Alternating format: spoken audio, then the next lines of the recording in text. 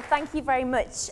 What I'd like to do for my 25 minutes is share with you my story and how I really approach design projects and a little bit about some of the projects that I've actually been working on. So my story started when I was 4, and I used to spend hours with my granddad in his shed at the bottom of the garden. And I used to watch as he would take scraps of materials and turn them into toys for me and my cousins.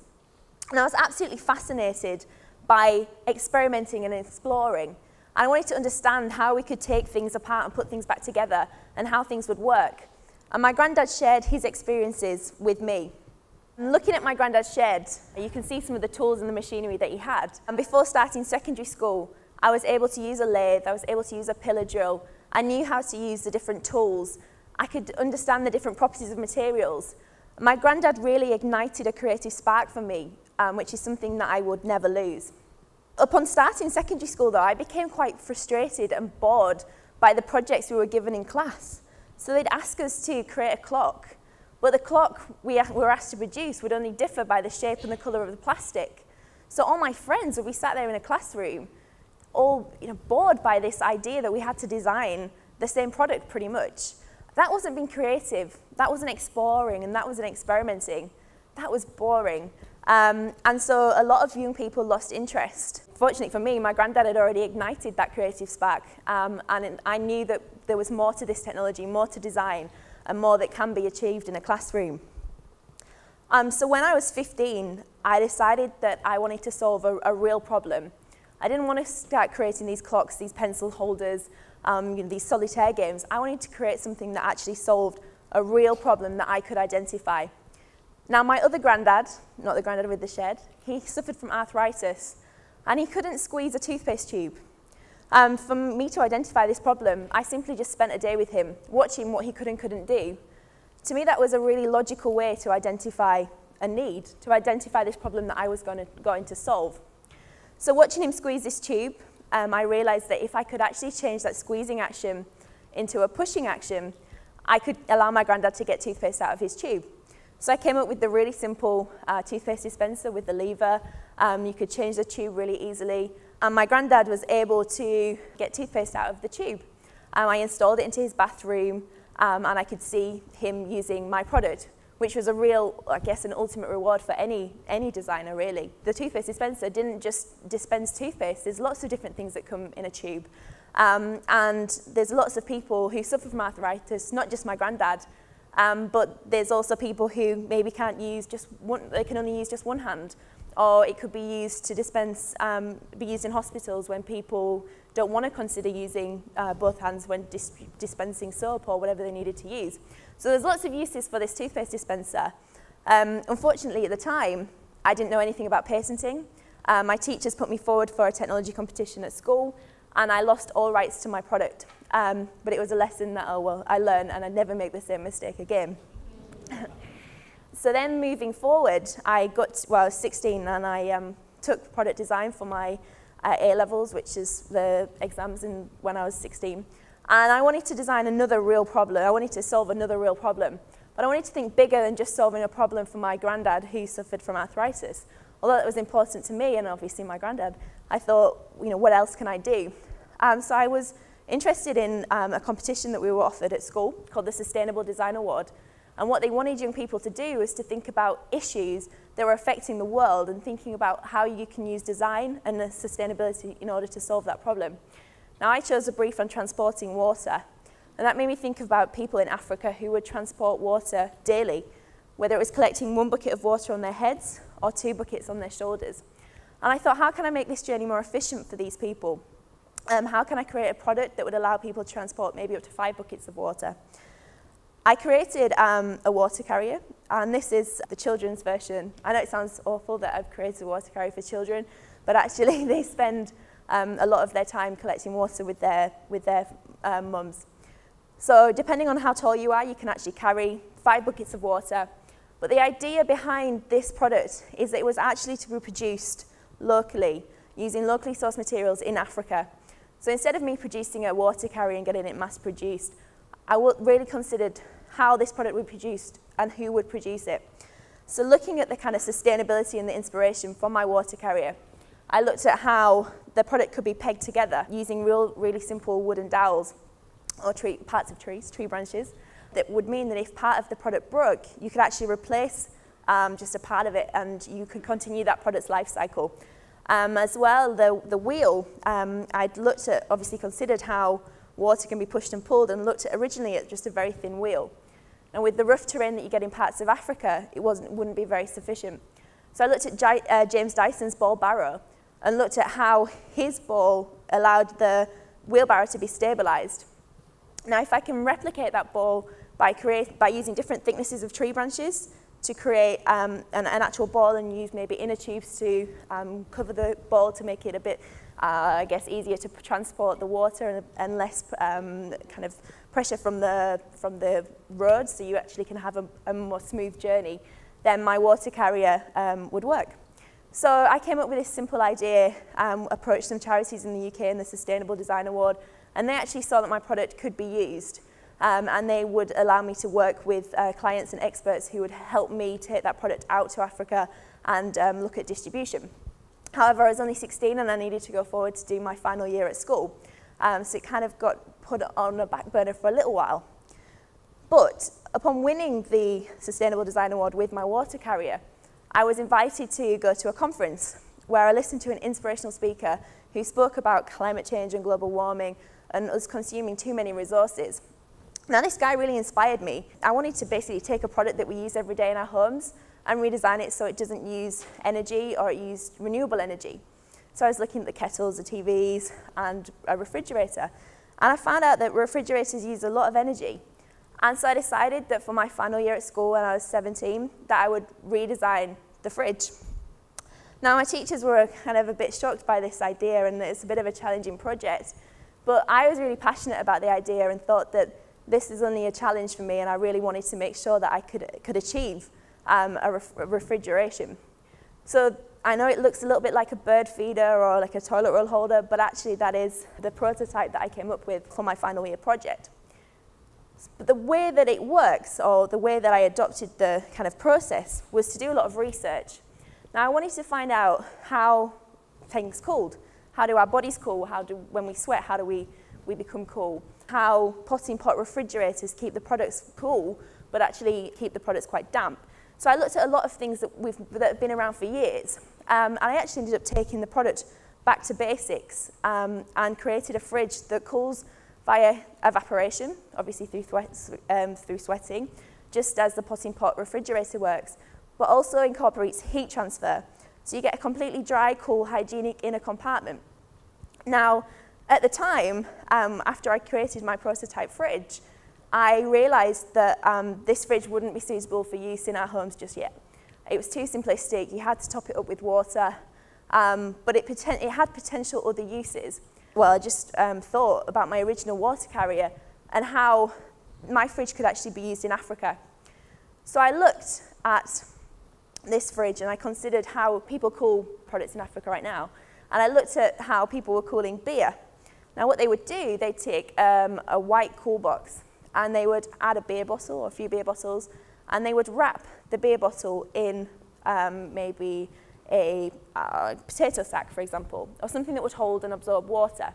Now, they'd cover the beer in this potato sack, add the water, and leave it out in the sun. So as the water evaporates via heat, via the evaporation, the water or the beer becomes cool.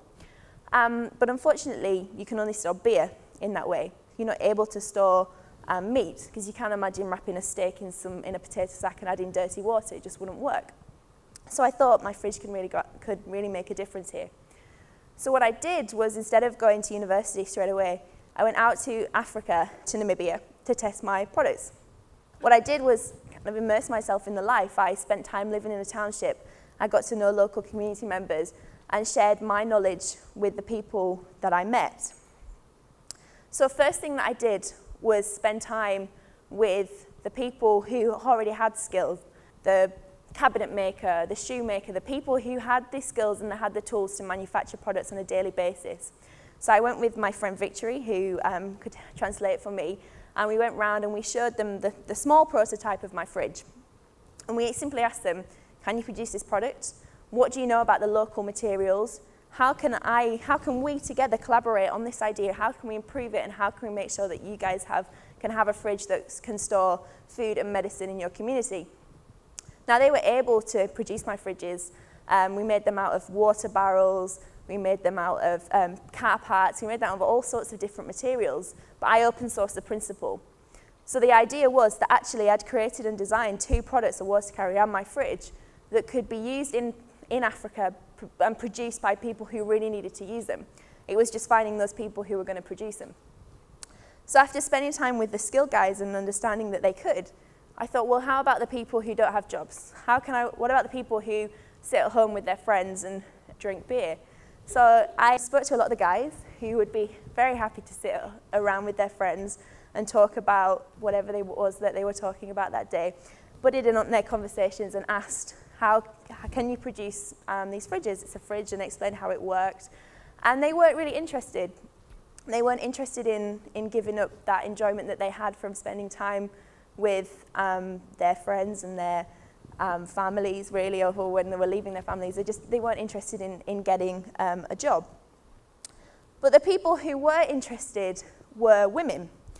Women who had to spend time with their families, look after their children, had to do the housework, had to cook for their families. These women were really passionate about kind of getting upskilling, understanding and how to produce a product and selling it, either producing it for themselves, for their families, or producing them to sell. They could actually earn money, they could have an independence, they could support themselves and their families without having to rely on other people, which was really important to me, and also obviously to the women. So what we did, we took all sorts of different materials. I mean, this fridge that you can see here is a mixture of junk, so it was basically a little plastic basket in a drum. As long as the inner cylinder was made of metal, that allows for the heat transfer, so the inner cylinder becomes your storage container, which is obviously dry, hygienic and cool. And for me, it was really important that I could work with these women. So instead of me just going out there and taking a product that I'd obviously designed in school and saying, hey guys, I think you should use this product, I think it's going to make your life a lot easier. That wasn't the approach that I took. It was more of a collaboration, more of sharing ideas. And women knew so much more about the materials, about what was available, how they could produce their products, what they've been doing for years, of how they've been storing meat, how they've been getting medicine to places. And so we both learned. It was a real joint collaboration of learning. And what happened was the idea took off. So women were producing my fridges initially in Namibia. I then went down to South Africa. I went across to Botswana. And I then worked with organizations who would also help me distribute the product.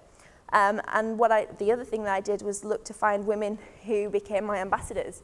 So these women who could build fridges were more than happy to teach their friends or other people how to build fridges. And we passed on the approach. So now my fridges are used across South Africa, Namibia, Zambia, Zimbabwe and Botswana, improving the quality of people's lives. And for me, thinking back, this was a school project. And it really just shows what can be achieved in the classroom, but also what can be done on a social level. So, sometimes people, actually when I came back, people said to me, you're crazy, you gave your products away for free. And I was saying to them, well, actually, the reward for me was creating a product, having an idea, creating the product, and seeing people use it, and actually making a difference. And although a lot of people can enjoy that in their design careers, for me just to be able to see the mass distribution of a product that I had in my head, and seeing people benefiting from it was so much more important than anything else that I'd really been involved in. So I just want to summarize and kind of dwell on this stuff a little bit because I think it's really important. And I'm not sure if it's the right approach to design, but it's my approach to design. And the way that I kind of look to work on the products is I really like to identify real world problems and finding that need. I really believe that when I'm creating a product, there has to be a real need for it. And that's just my opinion. But when I'm creating my products, I want to believe that creating this product, there is going to be a difference made. And that's my toothpaste dispenser, my water carrier, and my fridge. I hope you can see all kind of tick that box. But then I've started thinking about this back to basics approach. So the sustainability of design and how you can actually create products that consider the ultimate lifestyle of that product, so the life cycle of that product. So from that initial conception, the materials that are used, to what's going to happen at the end of that life cycle, and is that product going to create jobs, or is it going to take jobs away? Well, with my products, I envisaged that these products were going to be made in the places, my fridge and my water carrier, in places where they were actually going to be produced. That's what was important to me, that people could actually produce my products using their locally sourced materials, and that they would actually make a difference to people's lives. But then I realized that I could actually explore other applications. So after I'd created my fridge and I failed at my first attempt to have a fridge for use in our homes, I realized that obviously it could be used in Africa, Southern Africa. But then I realized that actually this fridge is cool, it would be cool for camping.